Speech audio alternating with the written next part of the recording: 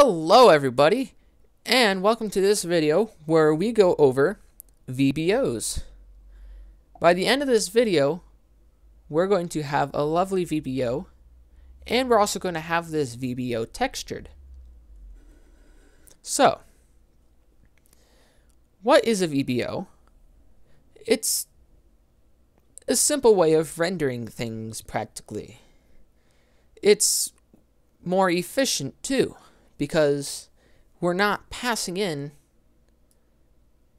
these datas every time we're drawing something.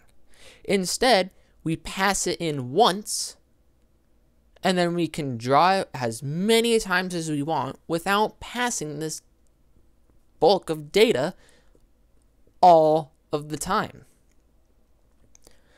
So, to get started, I am going to comment this out for now.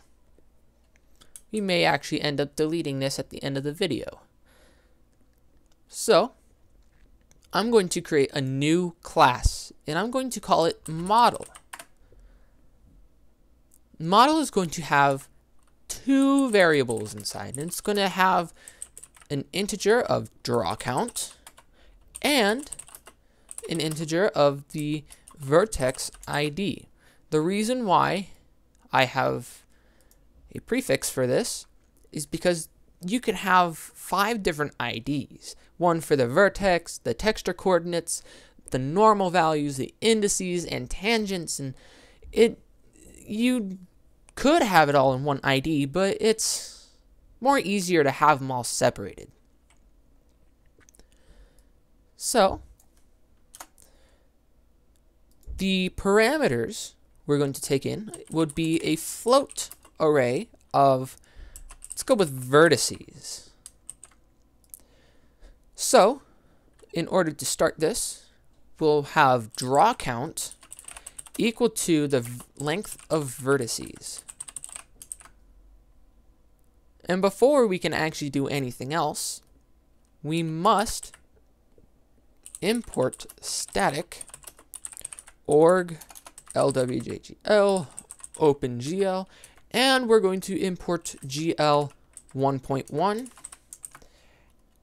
and we're going to import GL 1.5.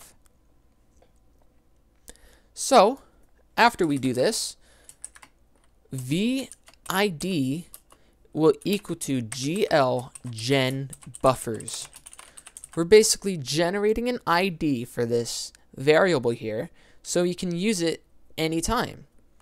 And we're going to be using this right now to put in the data onto the buffer. And to bind the buffer, all we have to do is GL bind buffer.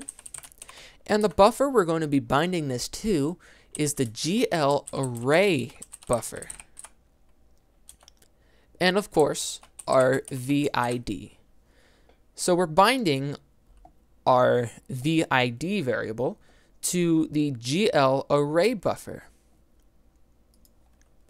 Now what we have to do is pass in our data onto this buffer. So we'll do GL buffer data. And what's the target? Well, that's going to be GL array buffer. That's why we binded the VID to GL array buffer. I'll go over data next. So, the usage. There's 2 different types. There's a static and then there's dynamic. Static is generally used for passing in the data once, and then you can use it as much as you like. Where dynamic, it means it's going to be changing. So you're going to have a specific data, but you're going to have to change it later on.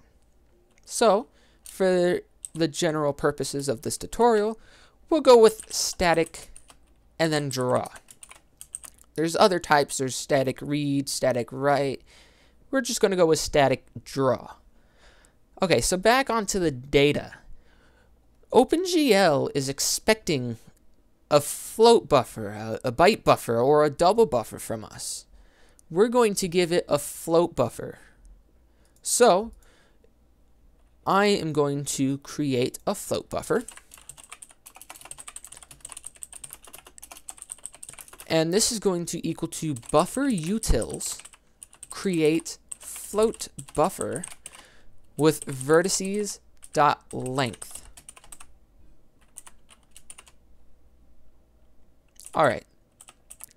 And all we have to do now is add in vertices into our buffer here by doing buffer.put vertices, and make sure to flip the buffer as well. Oh, this should also be divided by 3. Sorry about that. And that should be it. Now we can pass in buffer. And that's it for that. So, just to be a little on the safe side, I'm going to copy this and I'm going to paste it here and change VID to 0. That means we're unbinding our VID from GL array buffer, so nothing can affect it. Now we're going to have a public void render method. This render method is going to draw our VBO, of course, but this is also where the draw count variable comes in use. So before we can actually start rendering, we have to enable and disable stuff. Well, by stuff I only mean like one specific variable of OpenGL, and that's the GL vertex array. We have to enable this for OpenGL to recognize, hey, we need to draw this. And then you got to disable it because it could cause some weird effects. So let's enable the client state of GL vertex array. So make sure you copy this, paste it, and change enable to disable.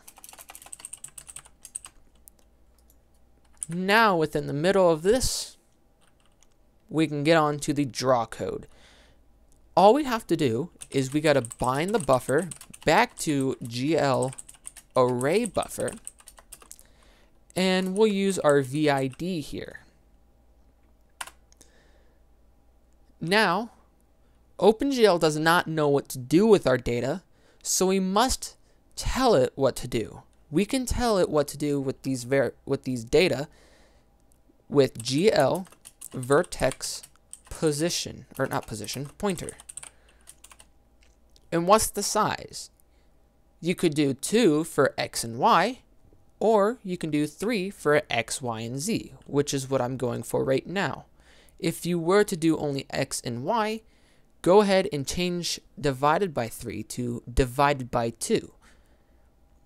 Other than that, we're sticking with having Z. Now, the type is what we've used. If you're using a double, you're generally going to want to go with GL double. But since we're using a float, we're going to go with GL float. Now, we're not going to be using stride or pointers, so go ahead and leave those at 0. Now, here comes the easy part. This is the hardest thing you can do. Really, it's just GL draw arrays, GL triangles, because we're going to be drawing triangles. The first is going to be 0, and count is going to be draw count. Wasn't that hard? Okay, now we got to unbind the buffer. So I'm going to copy this, paste it, and change VID to 0. So there we have unbinded the GL array buffer. Okay, so now that we have this done, I'm going to comment out the textures for now, and I'm going to create a float array of vertices equal to a new float array and then we'll have our triangle here. So for the first vertices, I'm going to put in parentheses just for organization purposes. We'll do -1 for the x, -1 for the y, and 0. Make sure we're going to continue using these, but we'll have to delete them right after. And so for the next x, we'll do 0, and then +1, and then 0. And then for the last vertex, we'll use +1, -1, and 0. Now that you have everything done and organized, go ahead and delete your parentheses. So now we have all of the data for our vertices. Now we can create our model. So I'm going to create a new model, and we're going to pass in vertices. And now the only thing that's left to do is to do model.render. So now if we run our application, we should have our triangle. So let's go ahead and turn this triangle into a quad. It's not as simple as last time where we give it 4 vertex. We give it 4 vertices. It's not like that. We have to give it 6 vertices now. So I'm going to get rid of these, and I'm going to start with the top left. So that'll be -0.5f, 0.5f, and 0. Top left.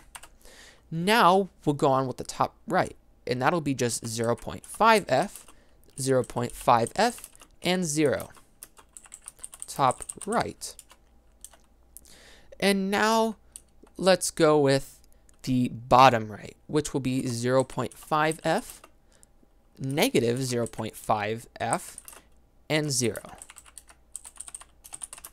That'll be bottom right. So we got our first triangle here, and that renders this part of our quad. So in order to have the other side of the quad, let's go right ahead and add in that specific vertice. So let's do 0.5f, -0.5f, and 0. That should give us the bottom left of our quad. So in order to get the right values, all we have to do is copy the bottom right, paste it above bottom left here, and then copy top left and paste it under bottom left. And this should create the other triangle for us to use to create our quad. Now let's go ahead and add texture to this. Now that we have finished everything that we need for the model to work, let's get textures going in. So first, I'm just going to create the float texture real fast.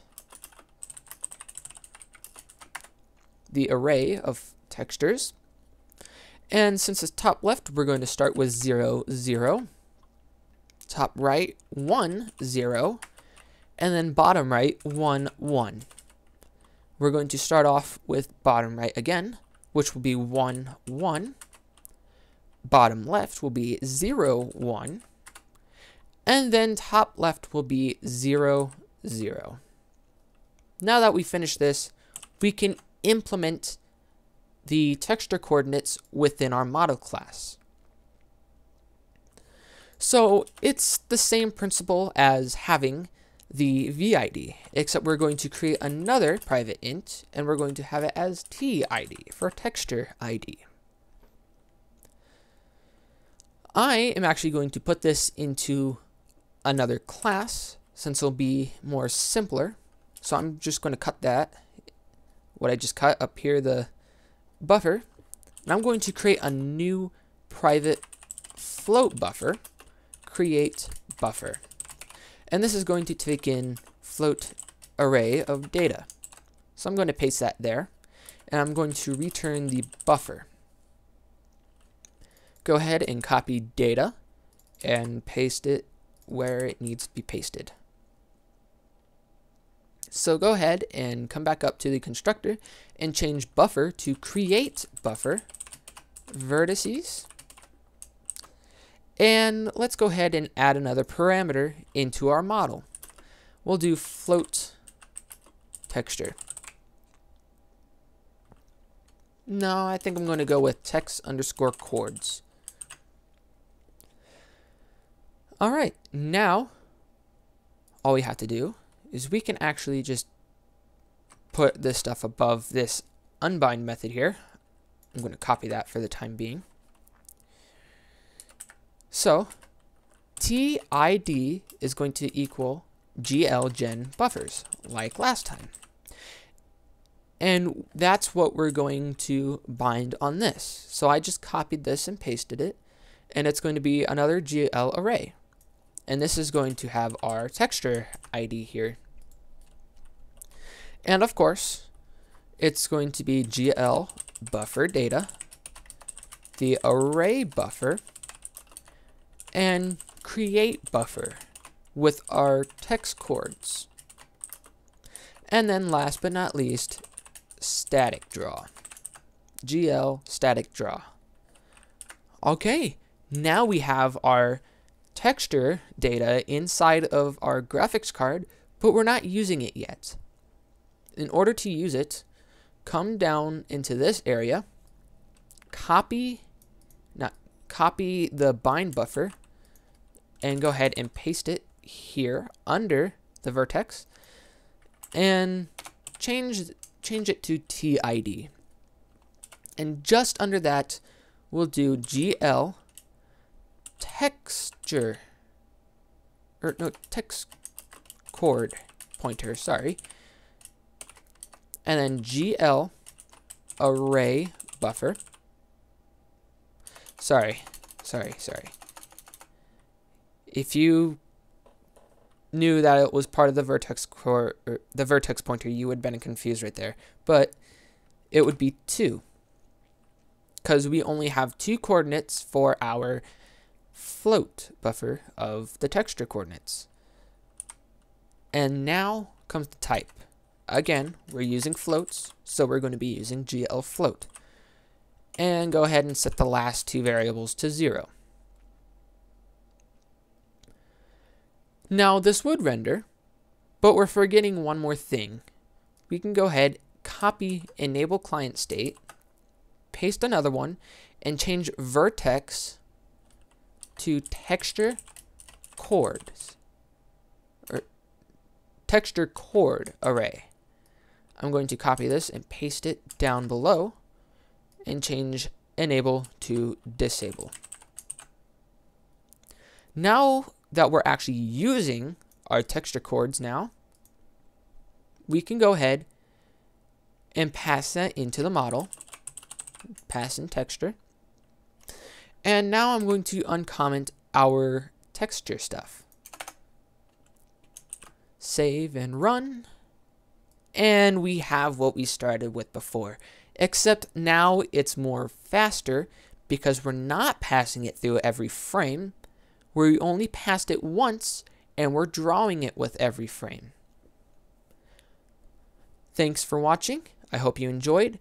And next time, we'll go over indices. That'll make a lot more memory efficient drawing calls.